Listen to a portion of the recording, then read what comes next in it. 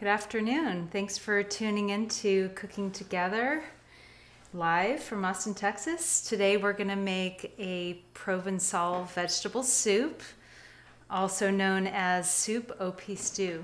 It's the French word for pesto. And so this soup is super fresh and delicious, using all of the produce that you can get in the summertime and late spring here in Austin. And when I got my CSA box this week from Zierzow Farm, that had tomatoes in it, and I had green beans from my garden and basil growing on my porch, I thought this is a perfect time to make soup au pistou, or Provençal vegetable soup. So I put the recipe for you, the link to that, so that you can follow along or you can make it later on. But basically you need whatever vegetables you have in your fridge. You can make some substitutions if you don't have everything that the recipe suggests. I'm heating up a pan here so I can put in some onion. The recipe also says you can use a leek. This soup, so I'm just going to do a little bit of veggie prep here, since I didn't have time to do it before. And that way you'll get to see how long it actually takes to make this recipe. I have taught a class called The Taste of Southern France many times. My mother's side is French, and so I've always had a curiosity and interest in I guess, preference for French food and learning about the traditions of French cooking. My mother introduced me to niçoise salad when I think I was in 7th grade taking French class in middle school. And we were supposed to bring a potluck dish for a holiday celebration, and she introduced me to niçoise salad and bûche de Noël. I think we made one year and one the next year. And that kind of got me started being interested in French cooking, because those two dishes were so amazing. And then this soup I actually didn't know about until, 3 or 4 years ago. I was reading a book that I must have picked up at the library called Mastering the Art of French Eating, which sounds a lot like Julia Child's cookbook, Mastering the Art of French Cooking, right? That you may have heard of. Her first cookbook that she collaborated with 2 other French women to write. Anyway, this was just a novel with recipes included, called the Mastering the Art of French Eating by Anne Ma, and I talk about it in the blog post about this soup. If you want to look that up later, you can. It's a great book. She talks about how she and her husband moved to France. I think he was an ambassador, worked for the US government. And as soon as they got to Paris, which was supposed to be their destination for a few years and kind of a dream come true job location, he got reassigned to Iraq because it was during the war in Iraq.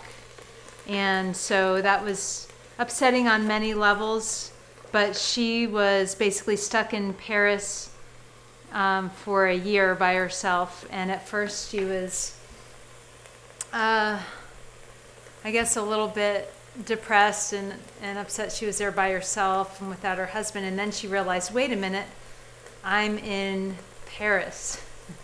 This is an awesome place to be, especially when you love cooking like I do. And so she quickly adapted to being in one of the most amazing places on earth. I'm sauteing these onions in a little bit of olive oil. Don't need a ton of oil right at this moment because we're going to be adding a pesto at the end that has oil in it. But anyway, she tells a story of spending the year in France and traveling around to different areas and learning about the regional cuisine of France.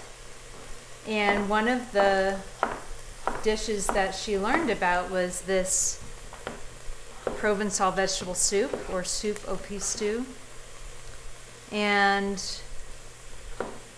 how she learned about it was she went to this village in southern France, and the villagers there, the people, in the summertime when all of these vegetables were being harvested, would literally get together in someone's kitchen and make a whole bunch of this soup au pistou, and then they would share it. And it was a real community event. So imagine something like a tamale making party that happens in Latin America. And this is like a vegetable soup making party with all of the delicious summer produce that gets harvested. And you know, sometimes you don't know what to do with all of it. There's zucchini and tomatoes and green beans, and I'm going to put my potatoes in with carrots. Potatoes in with the onion. I'm going to kind of dice everything up fairly small for this soup.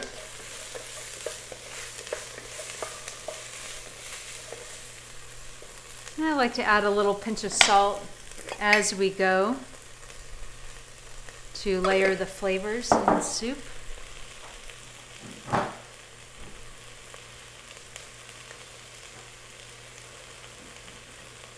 Let's see, time to add some carrots. And I'm not measuring anything. I do have measurements in the recipe if you're concerned about that. Like I say, to basically put 2 cups of everything in there. 2 cups of leeks or onions, 2 cups of carrots. So we're going to do about equal amounts of everything. But for instance, if you don't have enough of one vegetable, don't panic. You can put in a little bit more of another one. I'm going to add a little water just to prevent that from burning. Probably see that was starting to brown a little bit on the bottom, but we caught it in time. Just put a little water in there, prevent it from burning. So anyway, that book introduced me to this idea of a Provençal vegetable soup. It reminds me a little bit of a minestrone from Italy, right? Where it's got lots of vegetables, some tomatoes, but it's actually prepared in a very different way. And it doesn't feature pasta or rice, although you can serve it with pasta, rice, or bread if you wish, but it has potatoes in it. So it's pretty much a complete meal just on its own. I love having this for lunch, especially because you can just take it out of the fridge and make a quick lunch when you're trying to get things done during the day. And it's very hydrating and just loaded with vitamins and minerals from all of these root vegetables. And we're going to add some green beans. So when I decided that I wanted to teach this recipe for a class, this was a few, I don't know, maybe 2 years ago, 3 years ago that I first started teaching this in a class, and I decided I better reference some other versions of the recipe. So I went to Julia Child's Mastering the Art of French Cooking, which I might be able to show you later. We have a first edition copy of that Nelson's mother happened to have, which is funny because she says she doesn't like to cook, but she gave it to us when she moved to an apartment because she planned on never cooking again. That was one of her goals. And but she appreciates food a lot, so that must be why she had the cookbook. She used it when she was cooking for her family, and then when she didn't have to cook for anybody, she was like, I'm done with that. Does that sound accurate, Nelson? Yeah. So anyway, we got a first edition copy of Julia Child's first cookbook. Now I've seen it's in many volumes, like 3 or 4 volumes were made out of this original cookbook that she had. But we have the 1 volume edition. I don't always do this, but I'm just gonna add some water as we go to prevent burning. It'll start it cooking a little bit. Sometimes I saute everything first, you know, the onions, and then the potatoes and carrots will come in next. But since I got the onions sauteed nicely with the potatoes, I think we're okay to add the liquid now. And it'll start the cooking process so that the soup will be done a little bit faster. I think I meant to add some more of these potatoes, but now I'm not sure if I should. Let's see. What else do we want? This is actually a point where I usually add the water, because once I've got the onion, carrot, and potato in there, because those take longer to cook. So I'm gonna start those kind of stewing. So I've got this homegrown zucchini here that's irregularly shaped because something was chewing on it.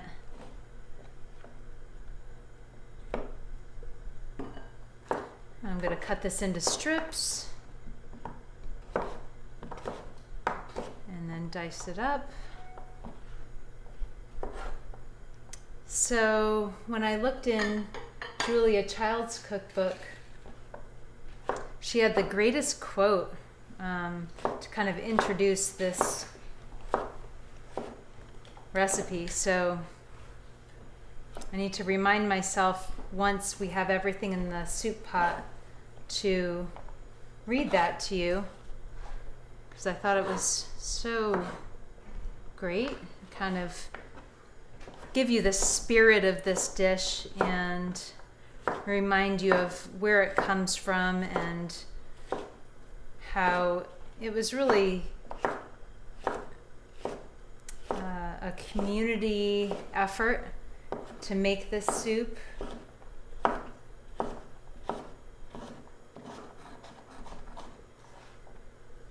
So Izzy said she would help grate the Parmesan cheese, which is, you can put that on either in the pesto or you can put it on as a garnish at the end. Optionally, you know, if you want to have this dairy-free, you don't have to put it in, but it does add a nice flavor at the end. But Izzy said she would come and help me with that part. So got our zucchini in there. I might add a little bit of yellow squash too. I'll cut this into strips and then dice it up.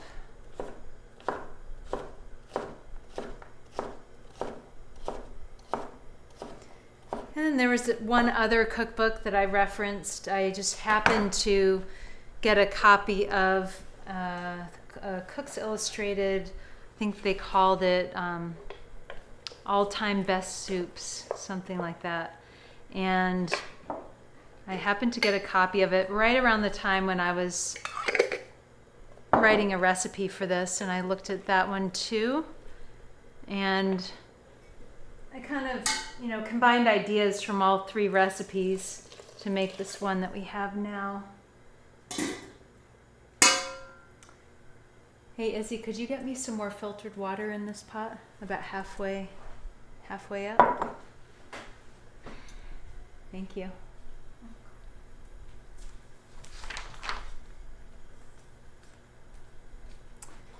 Okay, let's see. Haven't made this for a while, so I'm actually checking my own recipe. So let this simmer for a bit while we get some other things prepared. We're going to be making a pesto like I was talking about before. So these are beans that I'm proud to say grew in our own garden. I wasn't sure, since we're new to vegetable gardening since this past fall, wasn't sure how many of the bean plants were going to come up, so I just planted a lot of bean plants and they pretty much all came up. So I've been sharing green beans with all my neighbors and friends. I've been able to drop it off at their house. And green beans is one of the really special things about the soup. You don't often see green beans in soup. Lots of times you'll see, thank you, Izzy. Yeah. Lots of times you'll see peas, other green vegetables like spinach or kale. But I really love the taste of green beans in the soup. And they'll take about 3 to 5 minutes to cook in there. So put those in just a little bit. At this point, I think it might be good to put these white beans in. These were actually in a box. I've never gotten beans from a box before, but I took them out thinking, well, maybe these will taste better than canned beans. They were so tasteless and, tasted just like canned beans. So I cooked them with a little bit of broth and kombu, sea vegetable, which looks like this. And then I salted them and I simmered them for about maybe 45 minutes. And I think they're going to be tastier in the soup than if I just put them in straight. Take that kombu out.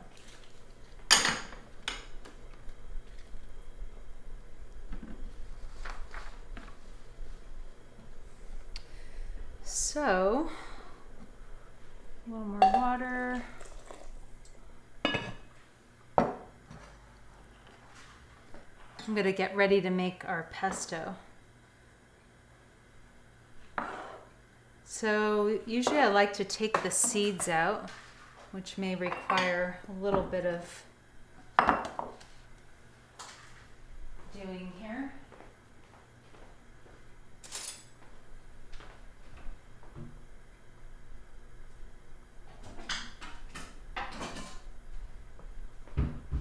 I used to have a small colander, small strainer that was perfect for this, but I think I left it at a cooking class, so haven't replaced it yet. But anyway, pretty easy to take out the seeds if you cut the tomato in half. You don't have to get every single seed out, but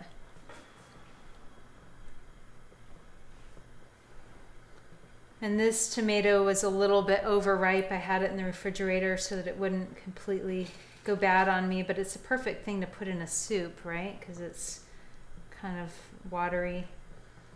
And once I have these seeds out, I'm going to save the pulp because I'll be able to strain the juice out and put that in the soup.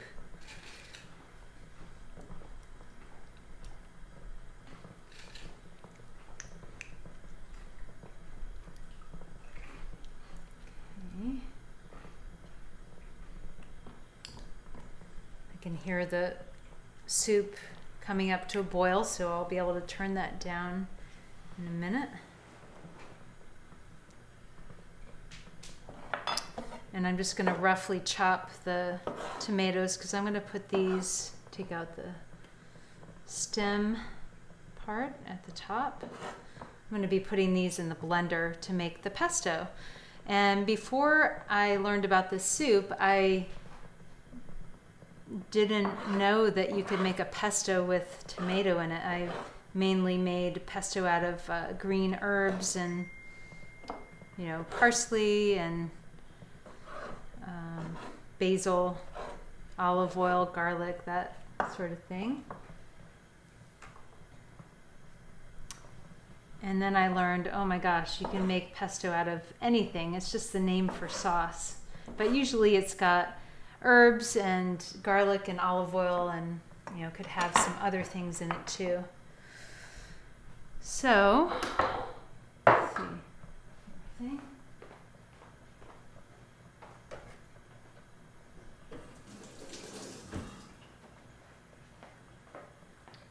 To make the pesto,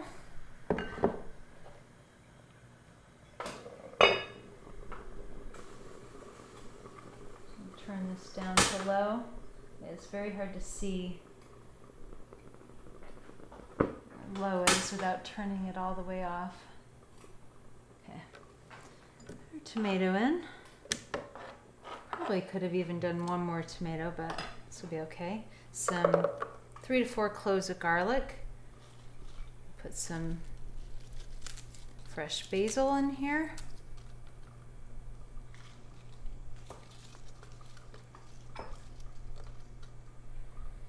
And olive oil. It's the last thing. So we need somewhere between a 1/4 cup and a 1/2 cup of olive oil.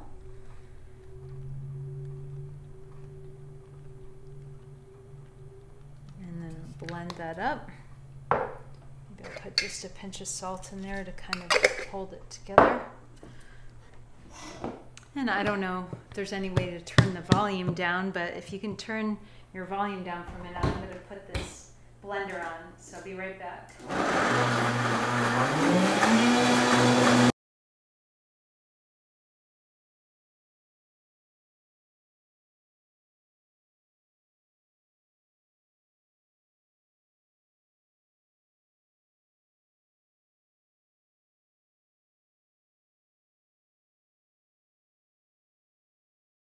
Almost done blending that. I just want to put the rest of the tomato juice in there so we don't waste it.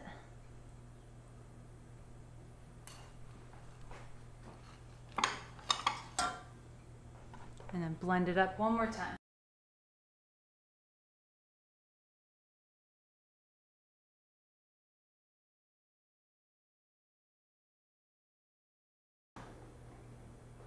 Okay, and we're going to reserve this beautiful tomato, basil, garlic, olive oil pesto for the end, when we're just going to simmer that in with the soup for the last 3 minutes or so of cooking.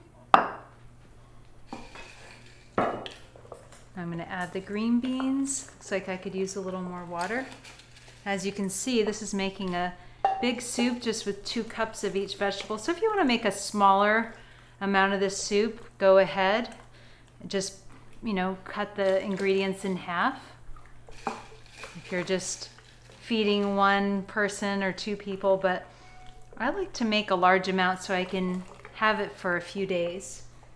And if you are going to reheat this soup, I recommend adding something fresh to it each time.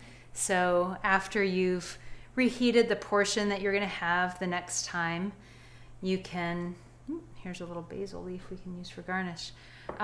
You can just add something fresh like some chopped parsley or some chopped basil or something on the top to garnish it. You could also add a little bit of fresh spinach, but just add it to the portion that you're going to heat up so that it will be really fresh the day that you make it. Okay, so I think I want to show you a couple things. Let's see.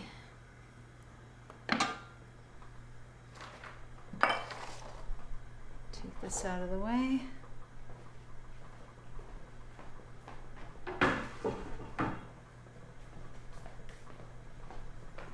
Is this out of the way, or is it showing in the picture? Okay, good.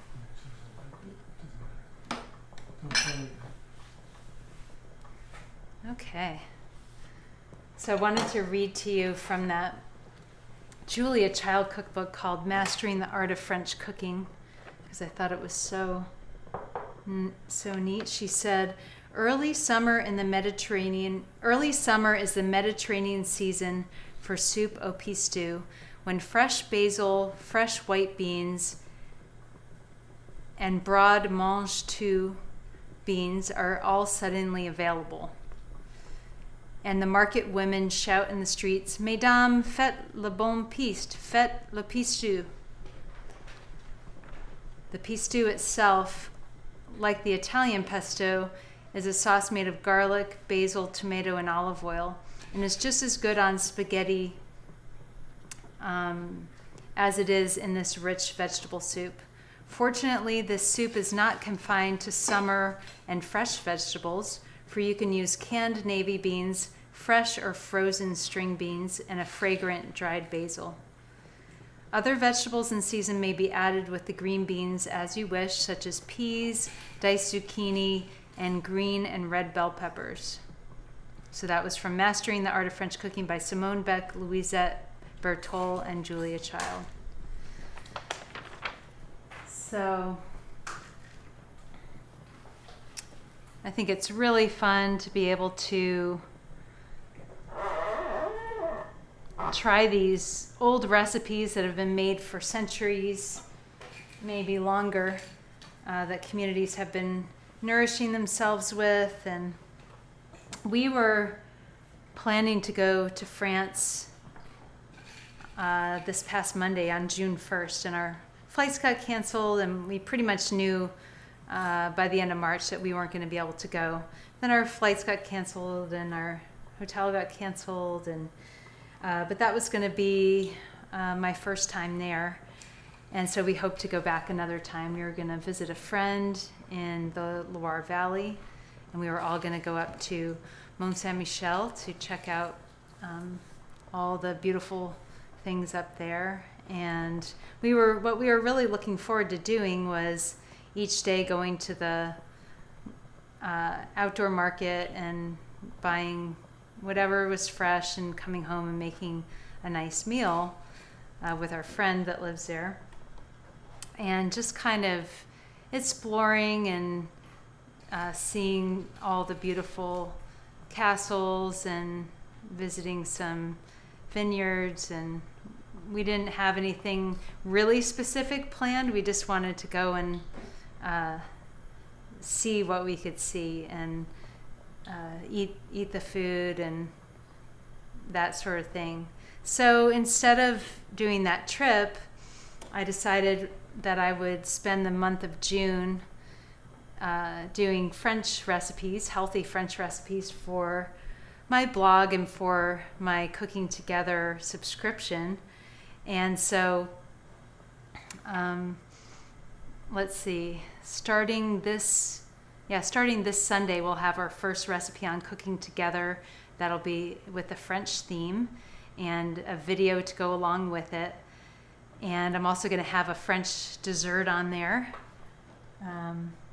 Still kind of a surprise, but it is going to have espresso in it.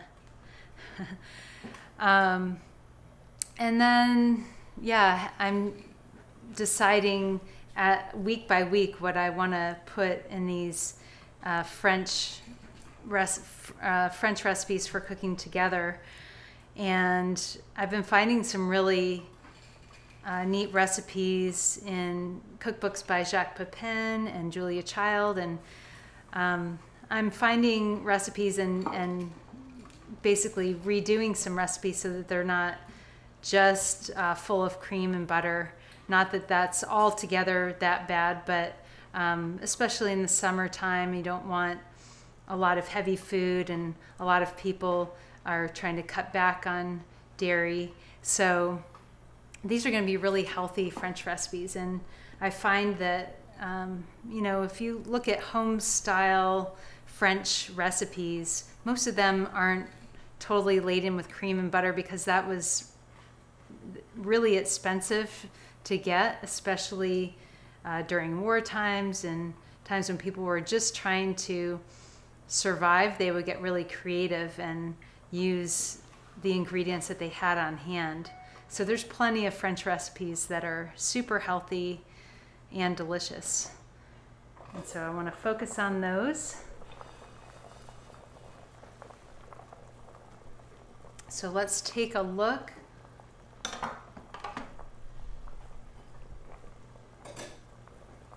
I'm just gonna have to wait until the veggies are cooked through. So, and I'm also gonna want to add the pesto and some salt. I'm just gonna check this to make sure the green beans are close to being done. I think they need another minute or two. The salt level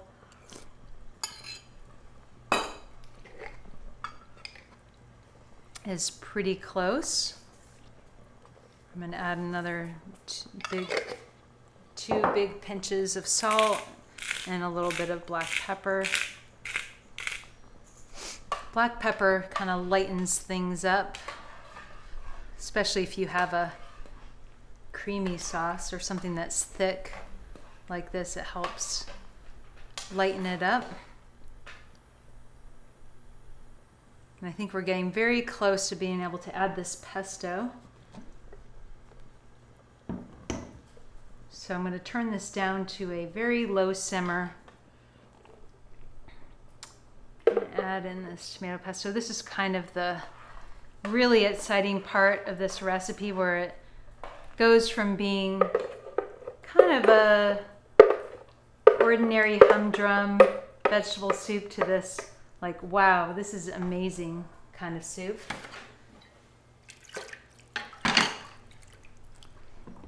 And I'm actually going to blend this up one more time with a little bit of extra.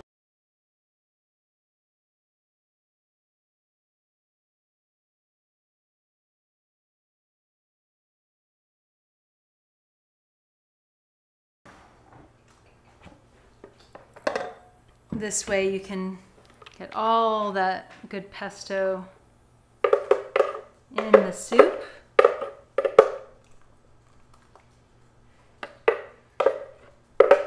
We'll try to get all that out later with the spatula so we don't waste it.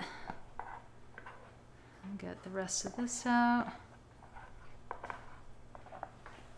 And my spatula.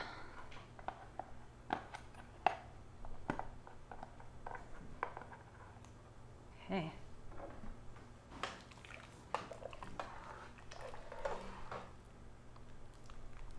This looks really delicious. So in the summertime, if you're eating this in the summertime, you can let this come to room temperature, or maybe not room temperature, but let it sit for about 5 minutes off the heat before you dive into eating it. Otherwise, you're probably going to get very hot when you're eating this.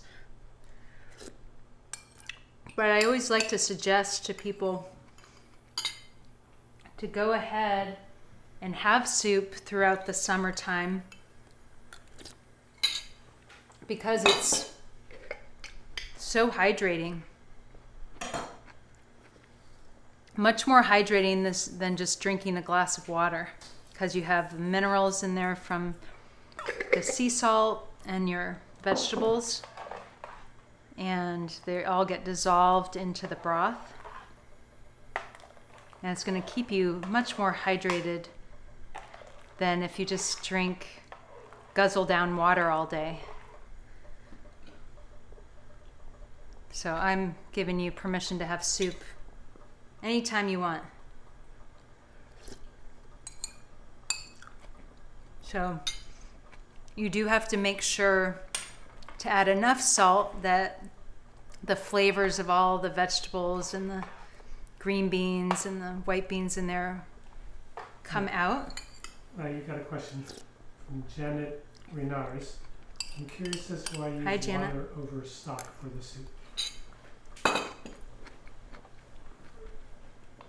I probably should have mentioned about half the time I'll use a stock in here rather than water.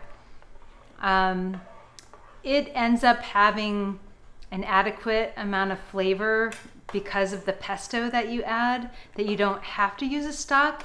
But if you use something like a chicken stock or a vegetable stock in here, it'll be even more flavorful. The only thing I wouldn't use probably is a a boxed vegetable stock from the store that's got a lot of tomato and yeast extract and flavorings, because it's going to compete with the flavor of the pesto that you make. And so I think you'll enjoy it better if you either make it with water or with like a very lightly seasoned stock, like a chicken stock. Or what I recommend in the recipe on my blog is if you're using leeks in the recipe instead of onions, that wash the leek tops, the greens, really, really well. And then just boil those in some water for about 20 to 30 minutes and use the stock from the leeks to make your soup. I've done that almost every time I've taught the class where I make the soup. I use a leek stock, and it's just so delicious and so light, but it has a nice flavor to it. So that is a great question. Thanks for asking that. Also, Dave is there, and your mom is there, and Monique's sent to it. Oh, great. Hi, everybody. Hi, Mom. Thanks for watching. Yeah, so I think this is pretty much about ready to go. Sometimes I serve this over some rice in a bowl. Sometimes I serve it on its own or with some bread or even some pasta. So you could cook up some bow tie pasta or spiral pasta. So Izzy, I think we're ready for you. Izzy, you come and grate some cheese. We're gonna do the final touches.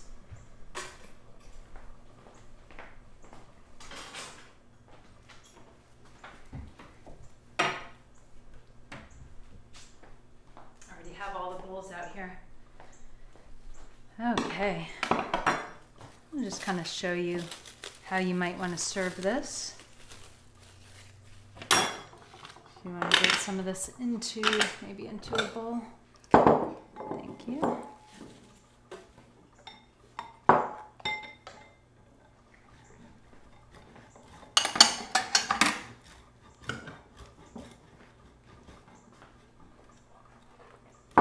So you can see about how thick it is. It's a pretty brothy soup. Probably more brothy than I usually make my minestrone soups. And what is this? This is the Provençal vegetable soup. It has the pesto in it.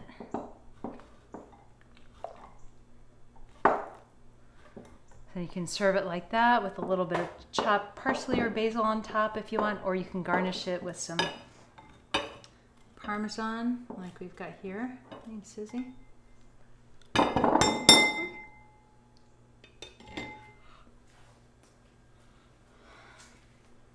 So, it smells so good. I can smell the basil and the tomatoes and all of the vegetables that we have in there. Can you see it?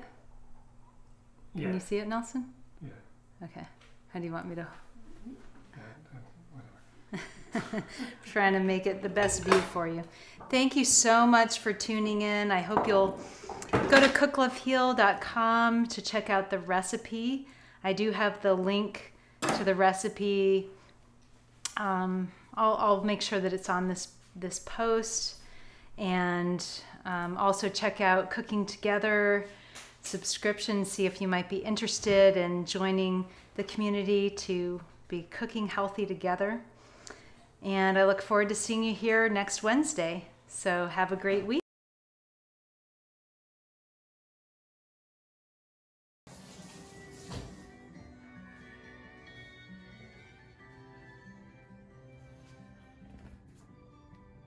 Hi, Kevin.